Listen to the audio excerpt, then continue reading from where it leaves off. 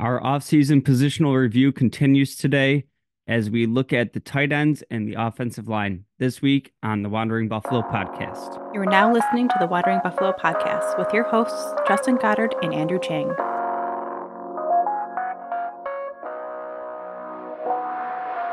What's going on, Bills Mafia? This is Justin with the Wandering Buffalo podcast, a show brought to you on the Buffalo Fanbase Podcast Network. Thank you for joining me today. Just before we get started, this show is brought to you by 26 Shirts. Founder of the company, Del Reed. You guys probably seen him out there, nominated as the Buffalo Bills Fan of the Year. Doing great work in the community. Awesome shirts. I got this one on right here. So check them out. Like I said, awesome shirts. They're super comfortable, super good quality. Today on the podcast, we're going to be continuing our position review from the 2023 season. Just kind of evaluating where the roster's at, what we have going into this offseason before we deal with free agency, draft, all that fun stuff. And today we're going to continue it with the tight ends and the offensive line. So far, we've covered the quarterback room and the running backs. So if you missed either of those episodes, make sure you take a look back and check those out. But today, I was originally going to put the tight ends and the wide receivers together to kind of bring a close to, I guess, kind of the skill positions for Josh Allen. Our pass catchers, our offensive weapons. But I kind of wanted to put these two together just because of where we stand with these two sets of positions versus what the wide receiver room looks like. So I wanted to be able to dedicate a little bit more time to the wide receiver room. So tune in next week. That's when I'm going to be breaking down the wide receivers. But just kind of jump right into the tight end group. We're not really going to talk about the Chiefs winning the Super Bowl. Whatever. I'm sick of seeing it. You're sick of seeing it. The only thing to do is go out there and beat them, right? Little dynasty going, and sucks that we went right from the Patriots to the Chiefs, and we finally got a quarterback and a team, and we're running into another roadblock. I believe in this team. I believe we'll get over the hump, and I know we've been saying it for for decades, but next year, right? Uh, so getting into the tight ends, obviously Dawson, Knox, Dalton Kincaid, I'm sorry, Trey McKitty and Zach Davidson, as well as Quentin Morris. And this is a group that I was very pleased with this previous season. And like I said, I kind of wanted to start here because I don't think it requires much work from the team. When you look at what we saw from Dalton Kincaid coming in his rookie year, I think it was very encouraging. Um, I think he kind of came along more as the season went, and kind of the sky's for the limit right. The sky is the limit for him right now. As we saw his usage go up throughout the season, his productivity kind of really emerging as that player that we hoping we drafted when we took him in the first round. Um, I know a ton of people wanted receiver, didn't really want to move to this 12 personnel. But the way I see it is the league is beginning to shift kind of away from this high flying, passing league that it's been with all the explosive plays. We saw the Bills kind of on the front end of this trend of, the cover two shell, keep it in front of you. You're going to allow a lot of receptions, a lot of passing yards, but you want to come up and make the tackle. I think we've seen this throughout the league where it's kind of we're gonna keep everything in front of us, and if you want to score, you got to beat us on a 13 play drive, and we're not letting anything behind us. So as we see more teams start to do that effectively, I think we're going to start to see a shift in the NFL. And for what it's worth, for any complaints we have about this coaching staff, it seems like they've kind of been um, on like the starting end of some of these trends. Um, and I think right now we're witnessing there's going to be across the league more 12 personnel. The run game is going to become more important than it's been. We're going to start seeing running backs getting paid again. And I think there's a myriad of factors that go into that. Um, Not just, defenses finding ways to limit offenses and the explosives, but also when you start seeing these number one receivers are starting to sniff at what, $40 million a year.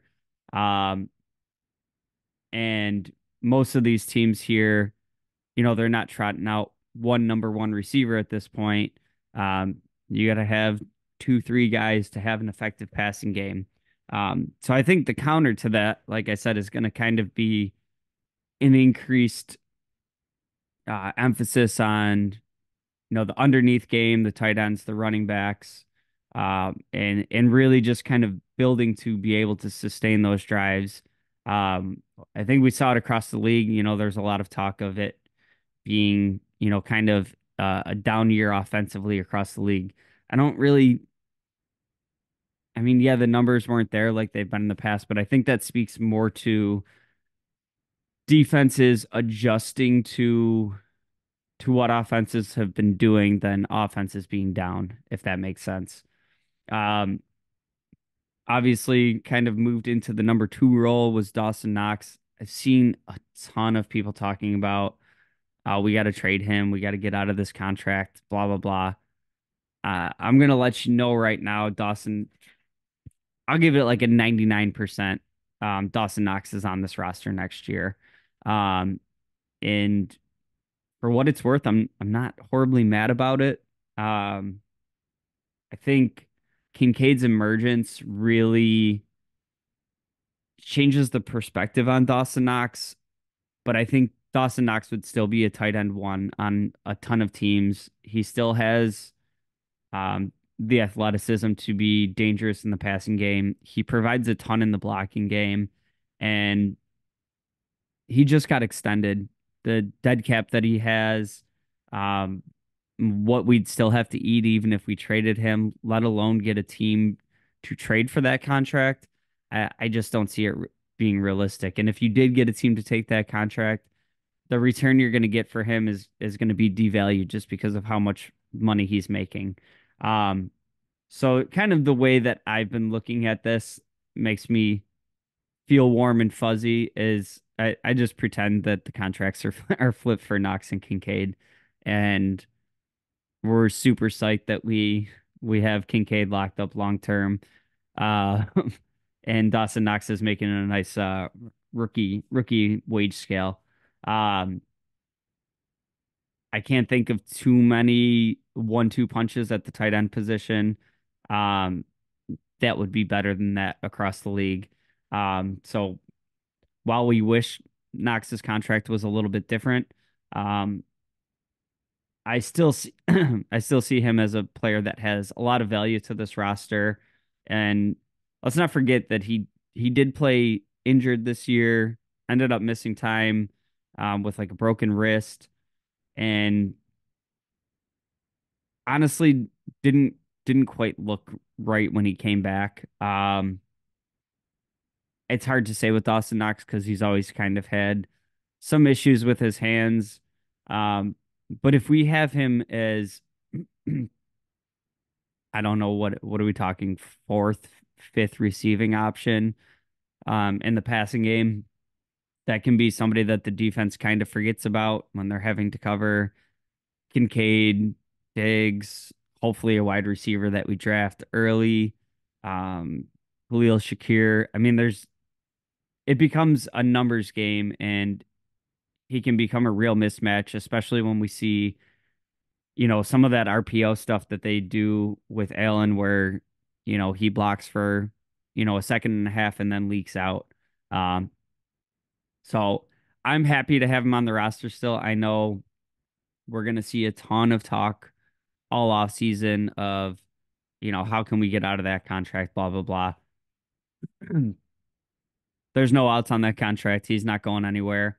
Um, if I'm wrong, I'm wrong. I've been wrong before. I don't see it as a contract that we can move on from. Quentin Morris, he's been a tremendous special teams player for us. And honestly, when he's had to step into like a tight end two role, I've liked what I've seen out of him. It's not, the same level play. But this is a position where if you get to your third tight end on most teams, I mean, you're not really expecting much. I think he's an adequate blocker. He does some stuff in the passing game. So for that to be my tight end three, I'm not mad about that at all. And then just a couple of guys on our practice squad last year was Trey McKitty and Zach Davidson. McKitty was somebody that was from a lot of places I listen to that know they're a lot smarter than me. Um, an intriguing prospect coming out a few years ago. For somebody to be in the building and trying to take that third tight end spot away from Quentin Morris. I like that as an option too. Comes super cheap, kind of has the pedigree that hopefully he could develop a little bit. And I'll just say if throughout the offseason he's playing well enough that he's going to take that job away from Quentin Morris. I just got done saying how pleased I've been with Quentin Morris.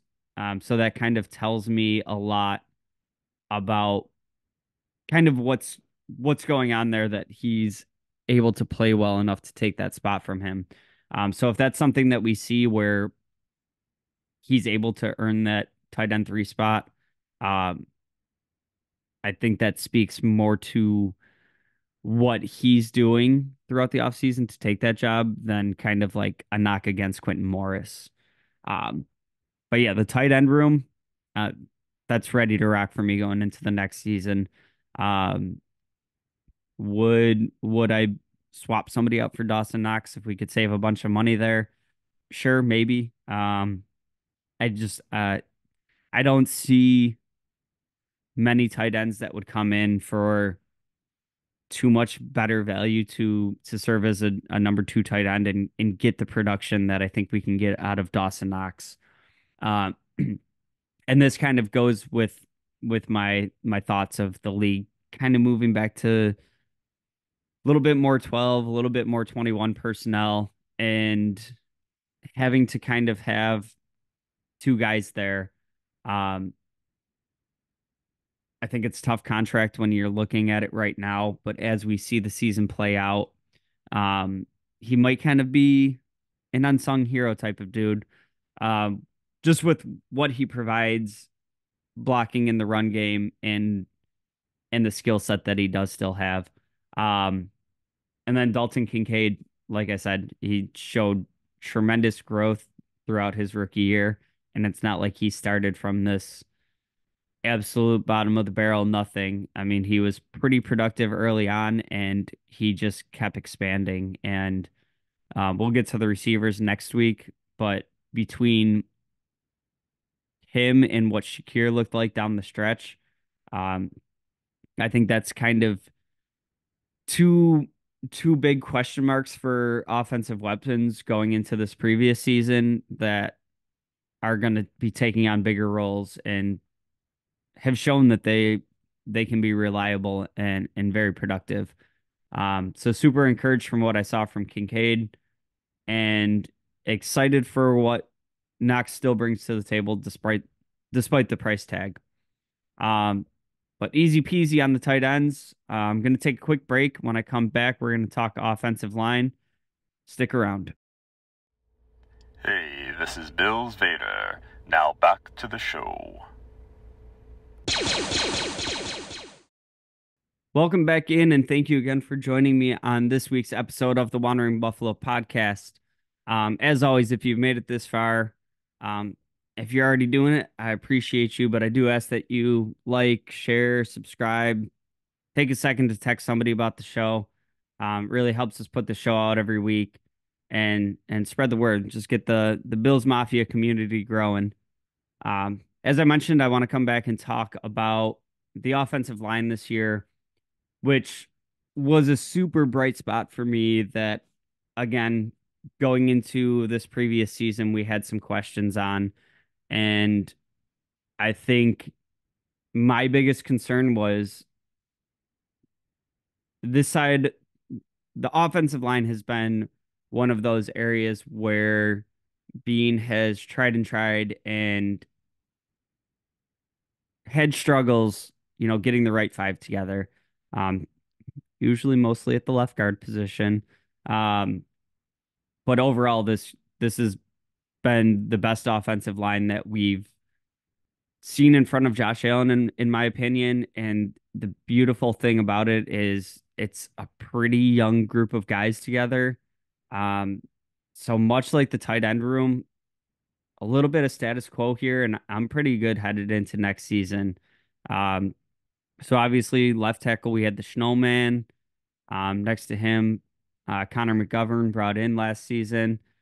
Mitch Morris at center, the rookie Osiris Torrance at right guard, and Spencer Brown at right tackle. Um, this group played the whole season together, and they just kind of got better throughout the season. There were so many games 2 years ago where we're talking about, it looked different, right? Like the Bills were winning more games more easily, but also like the offensive line was a mess. Um, I think we really locked in a good starting five here. And the first person I want to talk about is Mitch Morse because he comes up every year as this potential cap casualty. Um, and I don't know. I feel like every year he gets talked about, and it's just something that I don't particularly want to see happen. Um, I feel like he's been around forever, and I always think that he's much older than he is. I believe he's 30 years old. Um, I would be much more inclined to kind of restructure slash extend him. Maybe take him out to like 34 or 35, and free up some money that way than I would be to cut him. I do think you have Ryan Bates kind of waiting in the wings to be his replacement, and it's a great option to have, but with how consistent this line was this year, it's not something I want to mess with. Um, Dion Dawkins at the left tackle, I thought this was maybe his best year as a pro. Um, and I think there's been a lot of talk in the past about how he's kind of average, overrated, whatever. I think it kind of had a lot to do with who he kept putting at left guard next to him. Um, that was kind of making him make up for some mistakes from the left guard. Um, and I had my questions about Connor McGovern going into the season only because of how much we've struggled at that position in the past. And I was really excited for him coming in, but you don't really know until the games are played. And I thought Dion Dawkins kind of solidified himself as not just like an above average left tackle in this league. I thought he looked like you could talk about him in the top five, top 10 left tackles in the league conversation this year. Um, the one move that I kept seeing from him this year that I absolutely love because it makes the defender look so silly is he kind of like lets the defender get into his pads and then kind of drops their hands and they just kind of flop face first. Saw that a ton from him this year, and just overall, I thought he had a great season. He takes some penalties here and there, but overall, I was really pleased with his season. Talked about McGovern there a little bit. I think he was low key maybe the best free agent that we added this past season, and there was some good ones in there. Um, Floyd in particular had a tremendous season. Um, I just for how much we've struggled at that left guard spot, he got, I believe, the biggest contract we gave out last offseason, and to me it was worth every penny.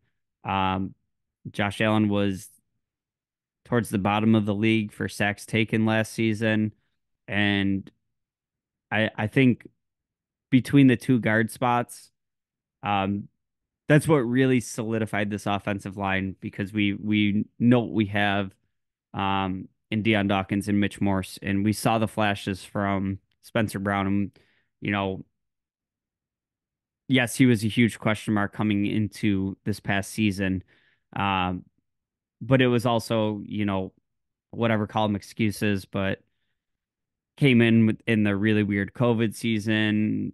Following season, has back surgery, not really preparing until the season's about to start. This was kind of the first year that we saw him with a full off-season body of work. And myself included, it was an area of concern. I was leaning on the side of Spencer Brown being able to put it all together. Um, and then kind of with the flashes that he had, with the athleticism that he had, kind of being able to lock down that spot. And I think we saw that from him this year. He's somebody that I went from, we really need to see it this season, to I'd be good with extending him right now. Um, and then add into that mix rookie Osiris Torrance. Uh, Absolutely love this draft pick when we took him. Um, it's not somewhere that we often see the Bills make a big investment. We don't really see a ton of investment on the offensive line through the draft. We saw obviously Cody Ford, and we know how that panned out. Um, but other high draft picks we haven't really seen. We've seen kind of like these sixth and seventh round picks that are getting snagged off the practice squad, and we never really get to see them play. So Um, Torrance in his rookie year, I think towards the end of the season, there was a little bit of a dip, maybe that rookie wall. But he kind of popped back up and looked good again. And this is the dude that in his rookie year took 100% of offensive snaps, which you just don't see. Um, so overall, I mean that front five right there, I wouldn't touch a thing. I wouldn't change a thing. And then even as we get into the depth, um, there's not really much I'd be looking to change as far as the depth goes. We have Vandemark, who ended up being kind of the first guy in when we saw anybody go out for a little bit with injuries, whatever. And I thought he looked great when he came in. He's somebody that I'm kind of excited to see develop and see, maybe he can be that long-term swing tackle. Richard Garage, we didn't see a ton from, but again, the bits that we did see from him, I was super encouraged by. Tommy Doyle still in the mix, and I think this would be my biggest question with the depth. Just because we haven't seen a ton from him. He's had, back-to-back season-ending ACL injuries. I'm excited for him still. If he can bounce back, he should be ready to go because he had that knee injury early in the season. And he was a dude that we drafted, I believe it was the fifth round, and kind of had that similar size and athleticism that we saw in Spencer Brown. And, does he still have that juice? It's hard to say after, two pretty brutal injuries. Um, but he's somebody that I'm at least excited to see get out there, and hopefully he can remain healthy. And I think that's long term swing tackle spot is kind of between him and Vandemark right now. And it's just a matter of if he can stay healthy and start putting everything together. And then the backup guard positions, Kevin Jarvis and Ryan Bates. Again, Kevin Jarvis, somebody that we didn't see very much from.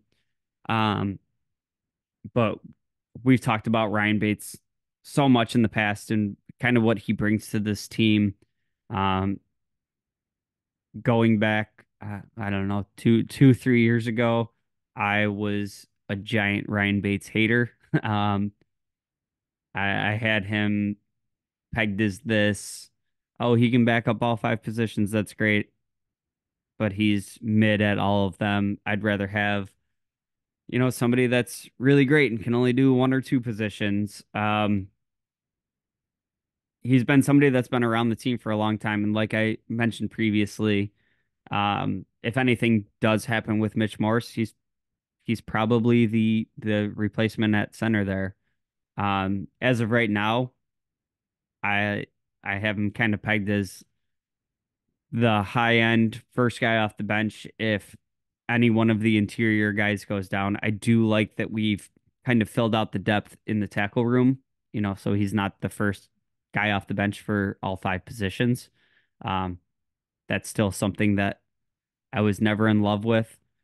But being that we have some options at the tackle spots, if anything does happen, I feel good about Bates coming in. If he's the weakest link you have across the offensive line, I think you still have a very good unit there.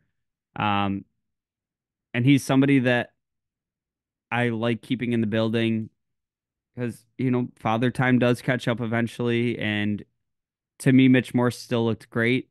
Um, I think it's a matter of time, right? Whether it's a year, 2 years, 3 years, whatever. Um, Bates isn't costing us a lot of money. He's, like I said, a high end talent for being a backup that can come in and cover three spots. The only thing I'd really like to see change with this group, whether it's through the draft, free agency, whatever, probably the draft. Um, not a super high investment type guy. Maybe the later rounds. Um, Maybe start looking for that center of the future. Um, whether Morse is here or not, if Bates gets promoted, I want to start looking for that next Bates, right? Somebody that can come in and be high end depth for a couple positions. We saw it with Eric Wood back in the day, where he was kind of drafted as a guard and moved over to center after a season or two. That would be really the only thing I would be looking to add to this room.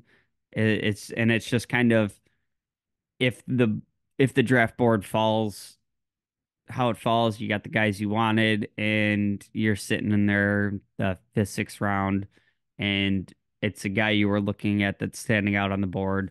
I don't think it's a huge urgent priority. I think it's kind of a move more looking towards the future. Um, but with this roster that we have put together, we have a team that's going to be hopefully.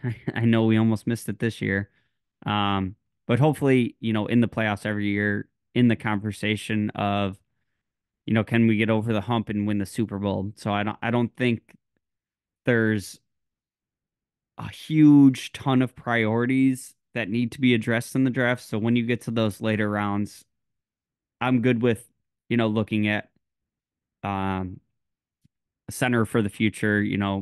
Maybe Ryan Bates at some point wants out because he thinks that he can get that starting opportunity somewhere else.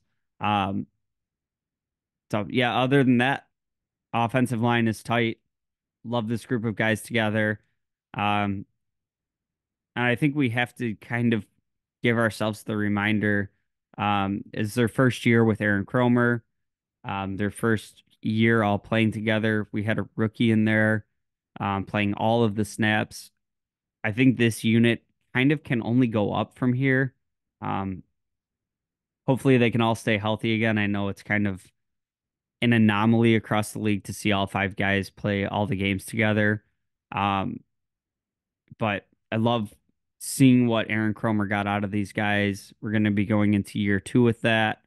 Um, Year 2 tends to be a big year for a lot of players because you're focused only on this system, this team, this level of football all year, and you're not doing, the scouting combines, and you're not doing the pro days, and you're not doing, all this and that to get yourself acclimated to the league. You know a little bit more of what it takes to succeed in this league.